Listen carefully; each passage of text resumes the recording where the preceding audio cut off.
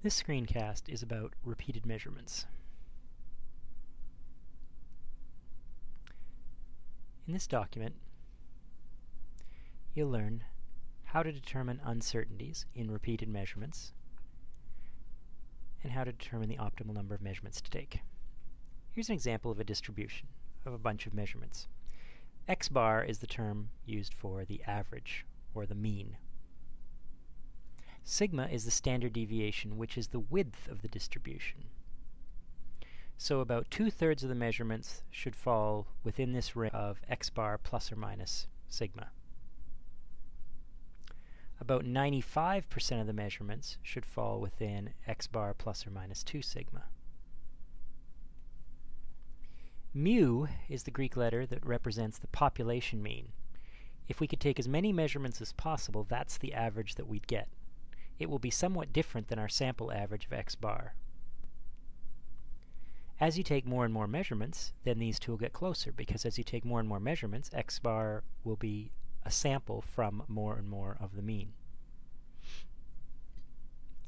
The standard deviation of the mean is the distance around our measured average, x bar, in which we expect population average, mu.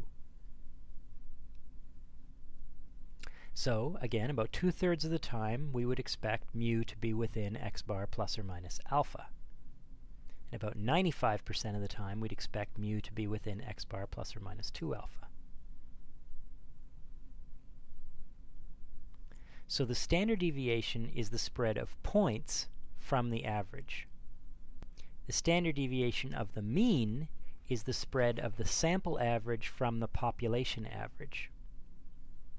So, here we have an example of a small sample. With a small sample, then the fit won't look very much like the normal distribution, and the mean, the average, will be approximate.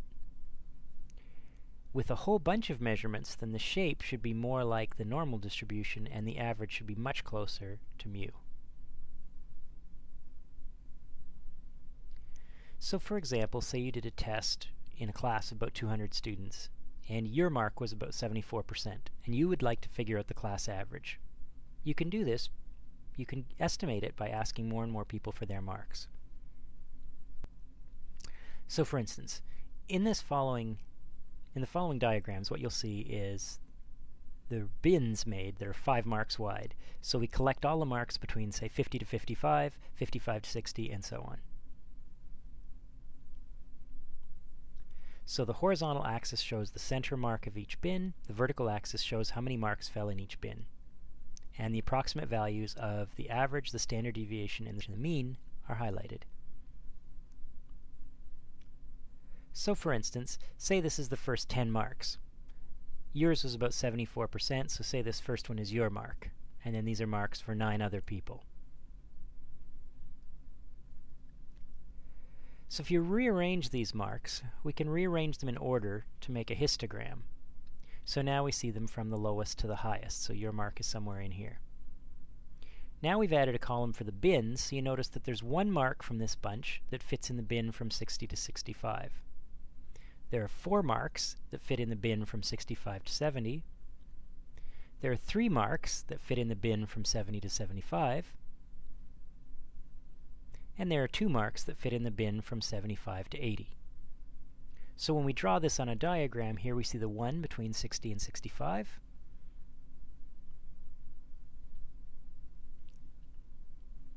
The 4 between 65 and 70, and so on. You'll notice the numbers on the bottom here are the averages. So if this bin is from 60 to 65, the midpoint of that bin is 62.5.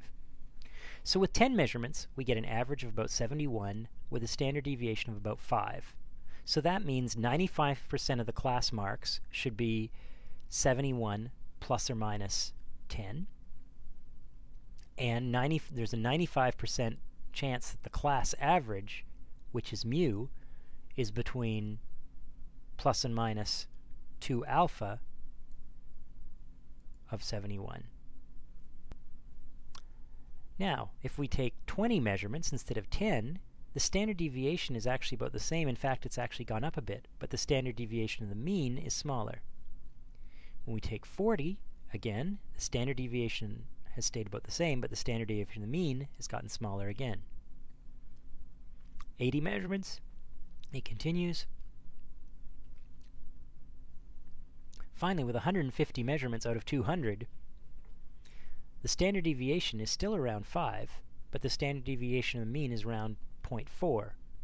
So 95% of the marks are still between 59 and 80, but the class average, we can be pretty sure, is between about 69 and 70. So we have equations for the average, which should be familiar, the standard deviation. You notice this form of the standard deviation makes it easier to calculate as you're adding measurements, and you'll see this later. And the standard deviation of the mean is calculated from the standard deviation by taking the standard deviation and dividing it by the square root of the number of measurements. So, as you noticed, hopefully on those graphs, the mean and standard deviation will change less and less as you take more measurements, but the standard deviation of the mean will always get smaller. Again, because it's the standard deviation divided by the square root of number of measurements, then the standard deviation will always be bigger than the standard deviation of the mean. This one will, alpha will always be smaller than sigma, because alpha equals sigma divided by the square root of some number greater than 1. So here we show how you calculate it. So here we have our first measurement. It has a value of 1.1. So if we add a column in the table for the square of that value, then we add that. So when we add a second measurement, we do this. So we square each of the measurements as we do them. Bottom, we add up the x measurements, we add up the squares of the x values, and n is the number of points. So in this case, it'll be 4.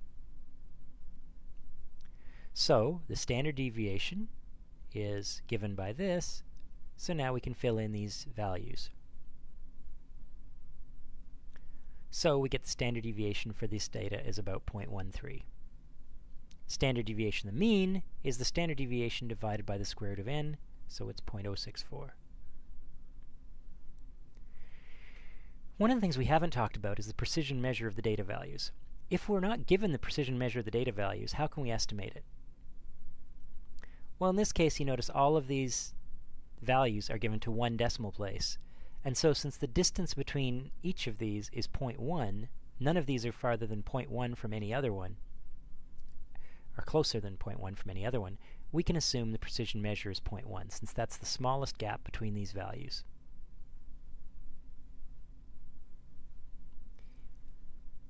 So, the uncertainty in the average of a set of measurements is based on two things: the uncertainties in the individual measurements and the scatter of the data values. Whichever one of these is bigger should determine what the uncertainty is in the average. So the uncertainty in the individual measurements is usually the precision measure. If we don't know the precision measure, then we can use the smallest space between two values given, as shown in the previous example. The scatter of the data values is given by the standard deviation of the mean, because the standard deviation of the mean represents a range around the calculated average where you expect to find the ideal average. So the uncertainty in the average is the bigger of these two quantities, the precision measure and the standard deviation of the mean.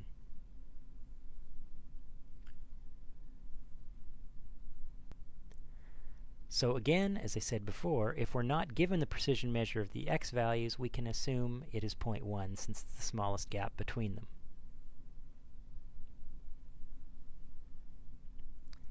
So from our previous example, where we have a standard deviation of the mean of 0.06, the uncertainty in the average is the bigger of the precision measure, 0.1 in this case, and alpha, which is 0.064 in this case. So the uncertainty in the average is 0.1, because 0.1 is bigger than 0.064.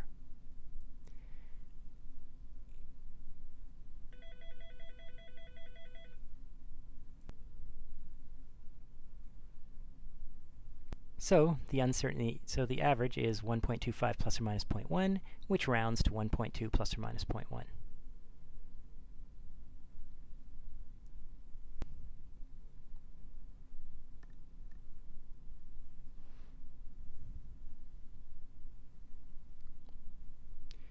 So taking measurements, more and more values, gets less and less effective as time goes on. There's a limit to how many measurements you should take, and you've taken the optimum number of measurements when the precision measure and the standard deviation of the mean are equal. Since alpha equals sigma over the square root of n, then if alpha equals the precision measure, then the value of n that solves that equation will be the optimal number of measurements. So the precision measure equals alpha for the optimal number of measurements. So that gives us that the optimal number of measurements is the standard deviation divided by the precision measure all squared.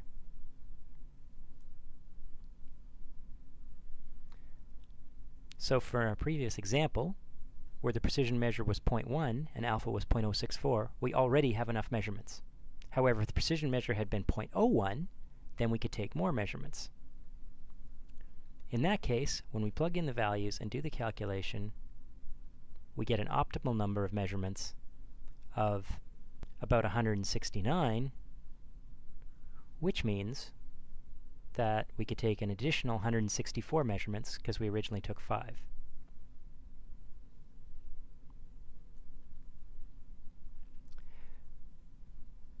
Improving an experiment means reducing the uncertainty in the result. So if the precision measure is bigger than the standard deviation of the mean, we can improve the experiment by getting a more precise instrument. If the standard deviation of the mean is bigger than the precision measure, we can improve the experiment by taking more measurements. When we have the optimal number of measurements, those two are equal, which means that we would have to do both of those things in order to improve. In other words, to improve the experiment, we would have to get a more precise instrument and take more measurements. So to summarize, the average is better than a single data value. The uncertainty in the average is the bigger of the standard deviation of the mean and the precision measure. And if you don't know the precision measure, you can use the smallest distance between the data values. The optimal number of measurements have been taken when the standard deviation of the mean equals the precision measure. And how to improve the experiment depends on which quantity is bigger, the standard deviation of the mean or the precision measure.